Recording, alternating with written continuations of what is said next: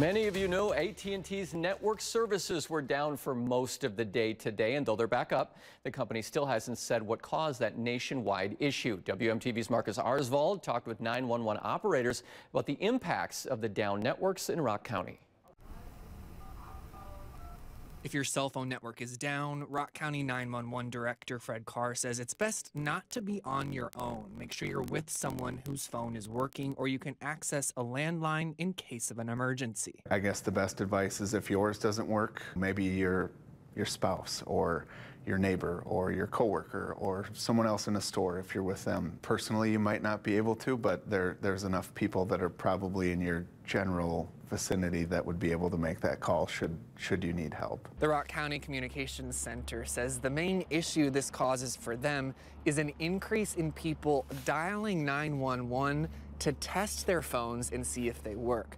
They say you should not do this. They say instead you should try calling a friend or someone else. The second that you press send and it starts to ring, it's ringing here, and then someone has to start the process of finding out where you are.